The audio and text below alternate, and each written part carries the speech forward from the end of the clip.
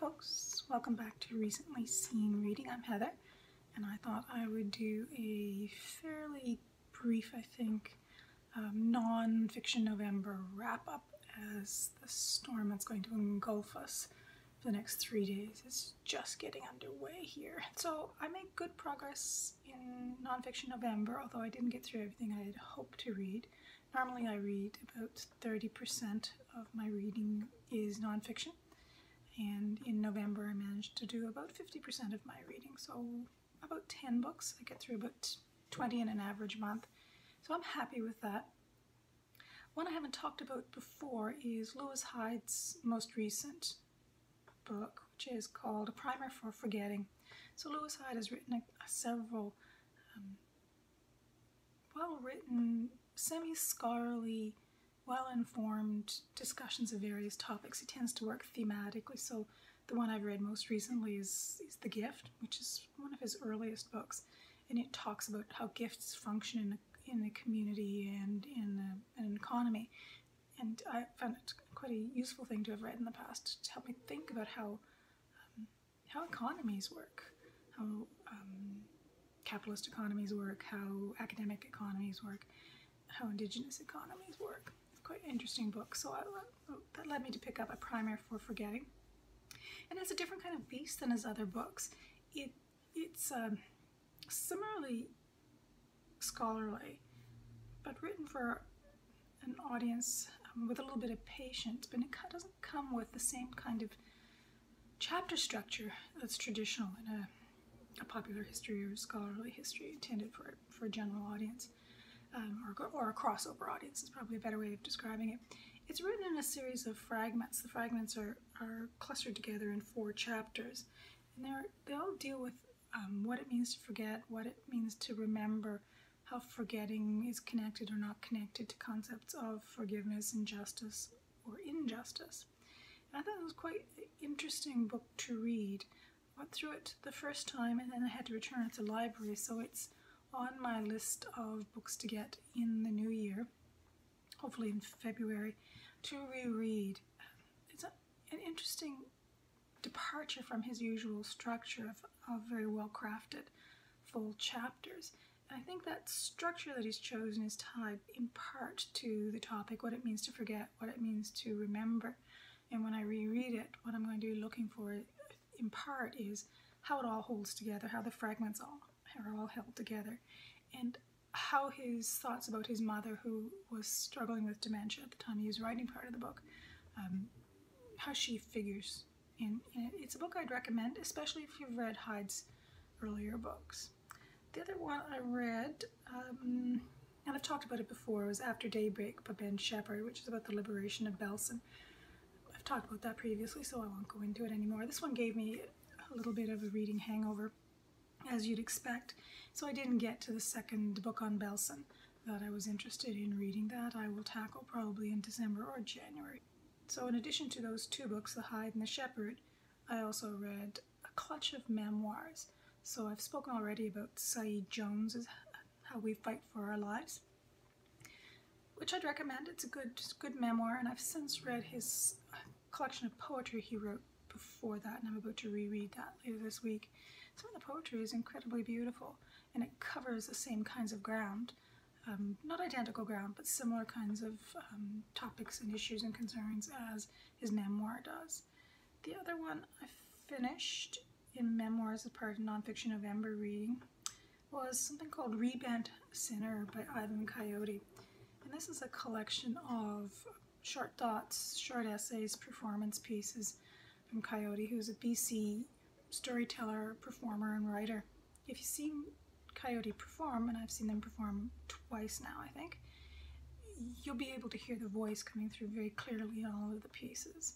Much of Coyote's work is dealing with how gender is presented in the world, how bullying is endemic in our culture. Coyote makes a fair amount of their living, I think, by presenting in high schools about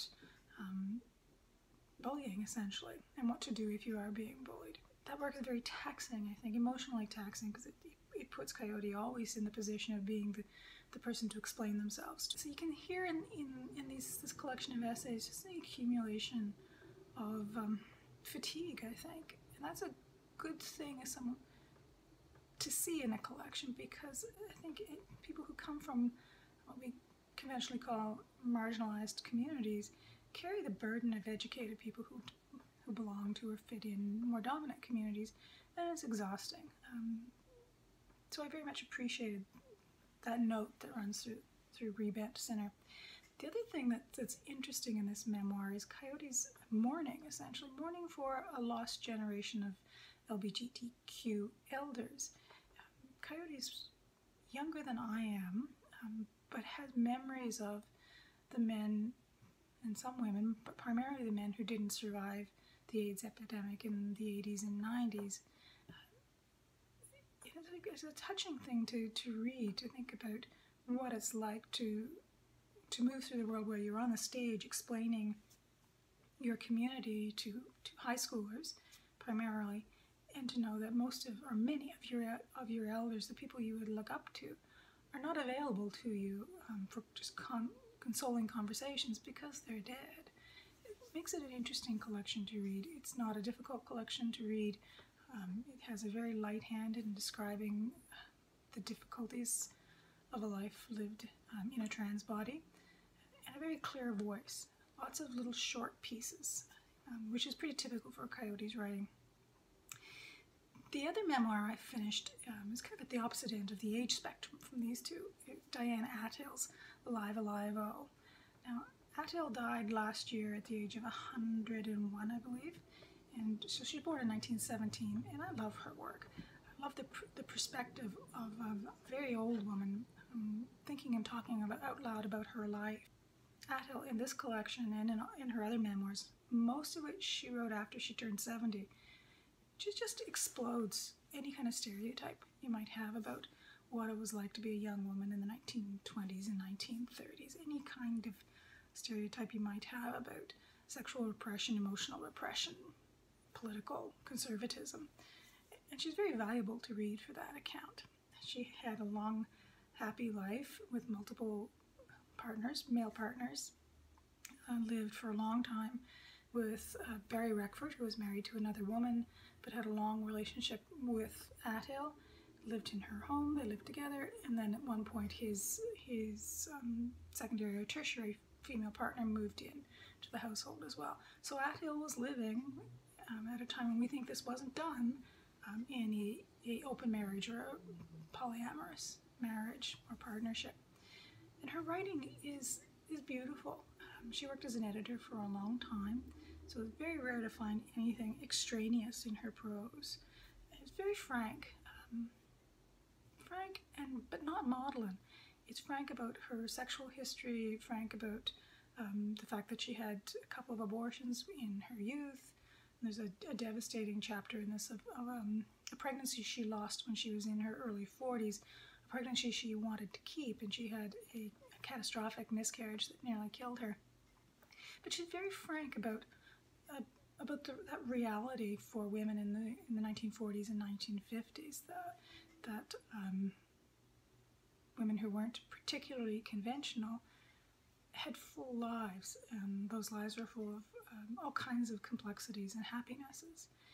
There's also excellent kind of chapters in Alive, Alive, Oh about what it meant to be a woman in her 90s and making the decision to move out of your home and into essentially what is a nursing home or an assisted living facility.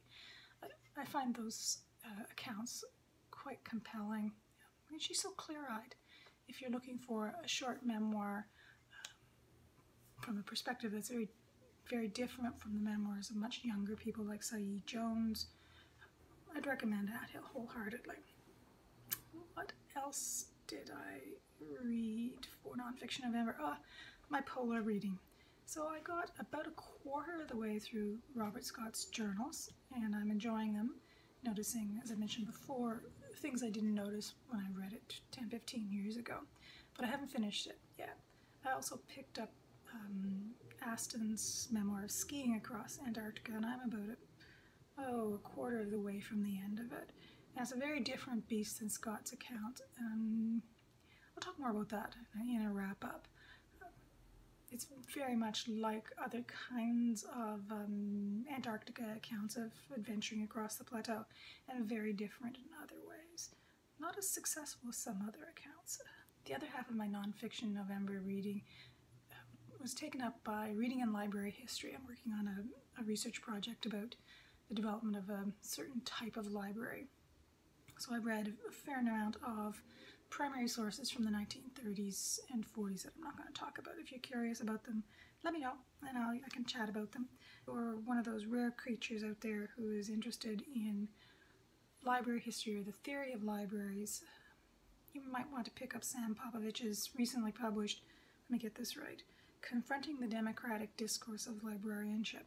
Popovich is very interested in taking apart the idea that libraries are neutral institutions, and very interested in looking at this idea of what intellectual freedom means and how libraries are or are not entangled in that concept. It's a stalwart Marxist reading of libraries, essentially. I have mixed feelings and thoughts about it. I think I would recommend it for someone who is interested in political accounts of what libraries mean or might mean, but it's very theory heavy, so it has lots of engagement with leftist thinkers, so lots of working through what Marx had to say, and Eagleton, Frederick Jameson, Gramsci, and so on, and not so much about the actual physical history of how libraries of various sorts were built in North America. And I think that's probably its biggest weakness, not the Marxist theory and apparatus, but that very theoretical approach, which is the primary goal of the book, keeps Popovich quite a ways away from interrogating actual lived history. And in some cases, that actual lived history would support the claim he's making. So it's a book really for people who are kind of deeply into library stuff. So a good nonfiction November for me, even though I didn't finish everything I wanted to finish, and I'm happy with that. I hope you've had a fabulous November. And if you're in the path of this sloppy, messy storm that's moving up the East Coast, I hope you've got a good pair of waterproof boots and some soup. It's going to be a messy 3 or 4 days. Talk to you later. Bye-bye.